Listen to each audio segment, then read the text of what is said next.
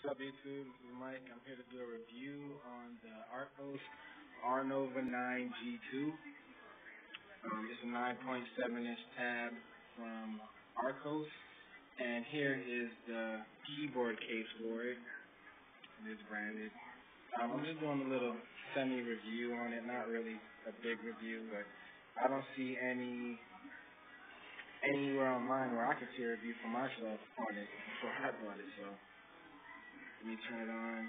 And I did root it and reflash it to put Jelly Bean on it, and kind of like a beta version, but let me show you what it looks like here. Okay, so you can see that's Android 4.1.1, Jelly Bean. Alright, so regular stuff. It's actually an IPS screen, like the iPad. It's pretty nice. You got all your ports up here. You got a full USB charger, mini USB card slot.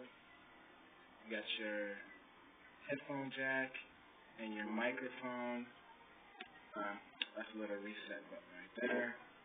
We also got power, home, escape, and menu.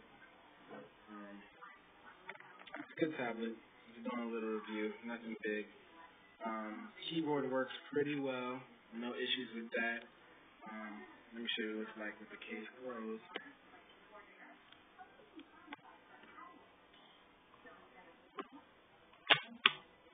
Here's the case itself. Like I said, same color as the tablet, which is nice. Kind of like a metal feel. Arnova, it's branded.